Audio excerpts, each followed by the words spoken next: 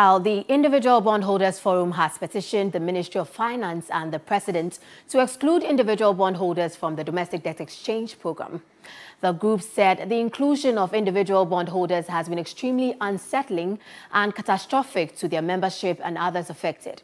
They want the government to reconsider its position in the domestic debt exchange information and, as a matter of urgency, grant exemptions to individual bondholders, individual investors' holdings in collective investment schemes, ESLA bonds and the Dacia bonds. The group wants an engagement with government on how the debt challenges can be addressed.